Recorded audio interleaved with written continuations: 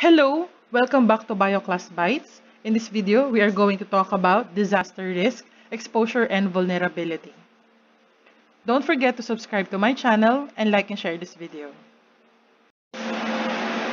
So we've described what a disaster is. Now let's go to disaster risk.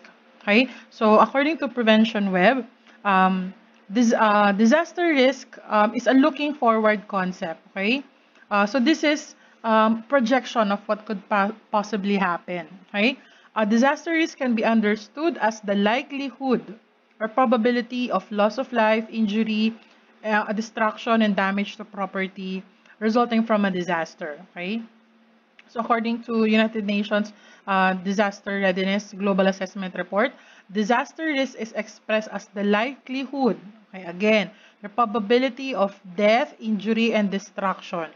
Okay?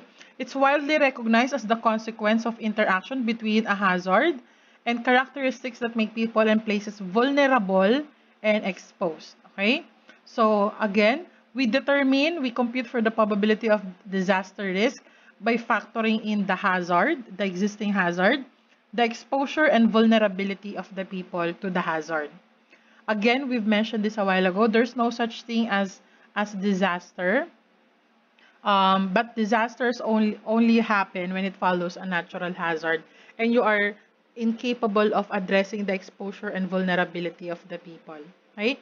No such thing as natural disaster. Disaster only happens when there's high exposure and high vulnerability to a hazard. Okay, you can check more about this in the link in the description below. So disaster threatened development, okay, of a country or a community, just as development creates disaster risk. Okay, so disaster risk has many characteristics, and we will look into them. So first, we've mentioned this forward-looking. So disaster risk is forward-looking, calculating the loss of life, the possible loss of life and damage. It's dynamic. It can decrease or increase or decrease according to, again, the risk can increase or decrease according to our ability to address exposure and vulnerability of the community. Invisible. It is comprised of not only the threat, but also the frequent low-impact events that they often hide. Disaster risk is unevenly distributed around the earth. Okay, not everyone is exposed to disaster. Not everyone has a disaster risk. It varies according to the risk common to them or the hazards common to them. Hazards affect different areas, but the pattern of disaster risk reflects the social construction. Again, we always go back to this. Disaster risk is reflected by the ability to handle exposure and vulnerability of the community because the hazards will always be there. But how do we address exposure and vulnerability? That determines the disaster risk. Emergent and complex. Many processes, including climate change, this is mentioned again, globalized economic development are creating new and interconnected risks. So we go back to this. Disasters threaten development, just as development creates disaster risk. So these are case studies of countries. For example, the exposure and vulnerability turn a hazard into a disaster for countries such as Haiti, Chile, and Japan. Okay, so this is the Haiti earthquake 2010. You can read more about this from Prevention Web. I'll provide the link in the description below. So this is a study, case study. Then another case study, underlying risk drivers accumulate risk in a multiple hazard in Dhaka, Bangladesh. So this one is another case study. I recommend that you watch, you read this case study. I'll provide the link in the description below. So again, overview and clarification of the terms. A risk is a probability, a likelihood, something you can predict, something you can compute, okay? Something you can project, okay? Looking forward or forward-looking. So risk is the probability of harmful consequences, okay, as a result of natural or human-induced hazards. In this example, this is the risk. There's a mountain here, a school here, large rocks on top of the mountain. What's the risk here?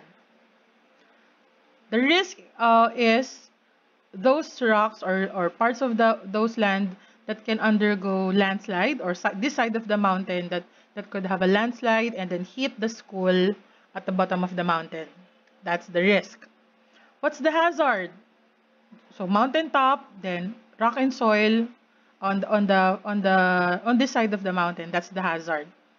Vulnerability are the conditions determined by the physical, social, economic, and environmental factors which increase the susceptibility of the community to the impact of the hazards. So vulnerability is having a school at the foot of the mountain. Okay?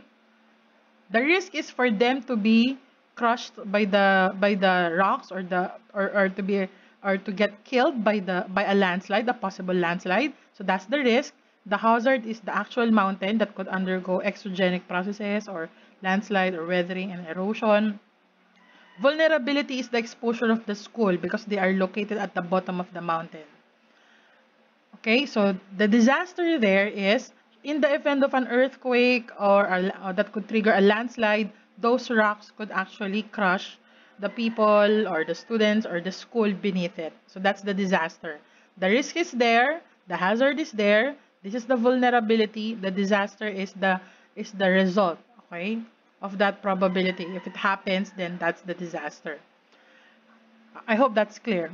Capacities are those positive resources which are helpful to individuals to mitigate or lessen the effect, prepare, respond, and recover from the impact. So this is the disaster. This is the risk. The disaster happened. Disaster recovery follows after.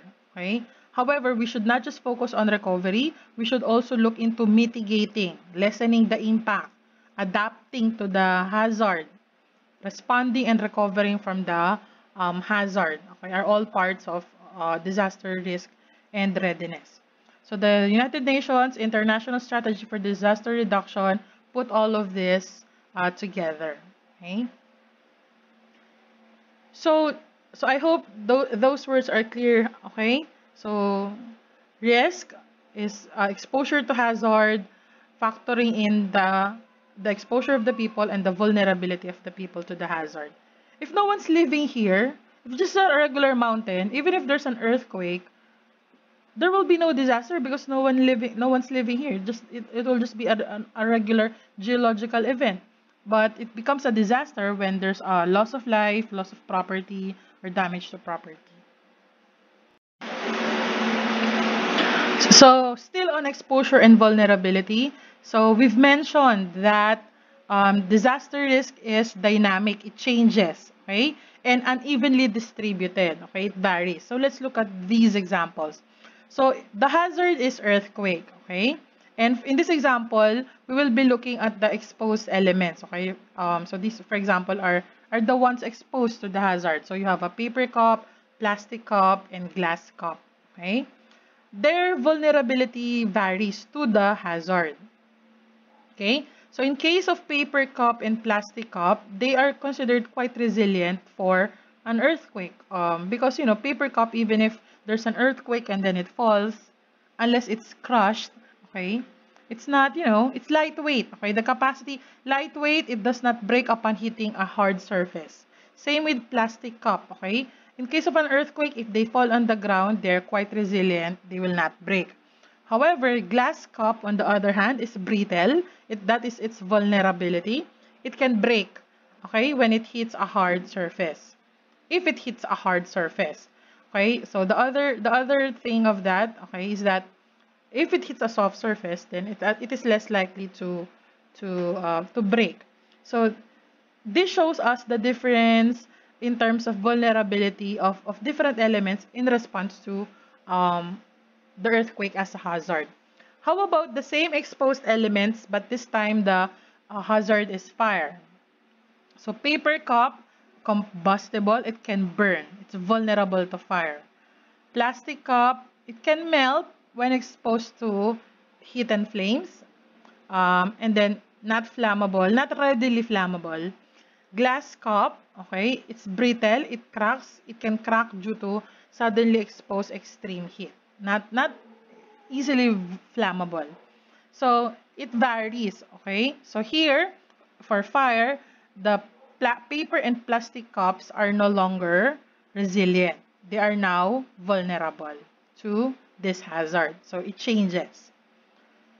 Then to flood, paper cup, so hazard, the flood is the hazard. So paper cup will eventually disintegrate when prolonged exposure to water. So it has no capacity to to resist exposure to water.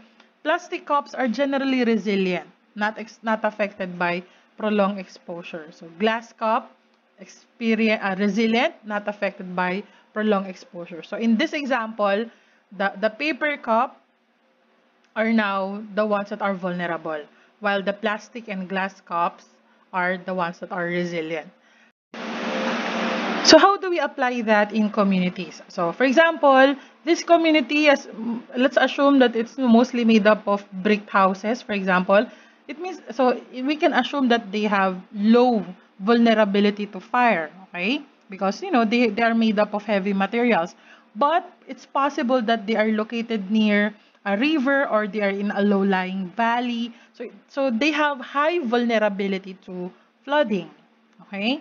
Or we can say that this community is said to be set on top of a mountain, so they have low vulnerability to floods, but they are made up of possibly light materials, so they have high vulnerability to fire. Okay, so it changes. It's dynamic. So it's something that you have to really look for. You have to compute for or assess for, because it varies. There's no definite. There's no a universal protocol for everyone. It varies based on the exposure and vulnerability of the community.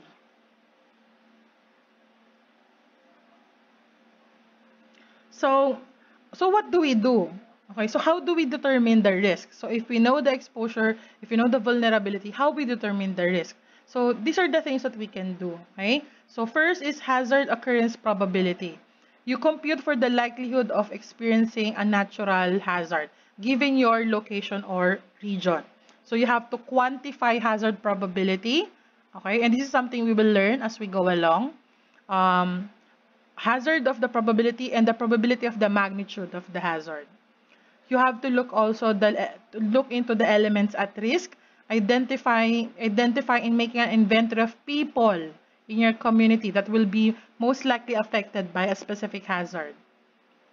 Vulnerability of the elements at risk. So if you have a school, if you have several houses here, or if you have a factory here, so what's the vulnerability of those elements?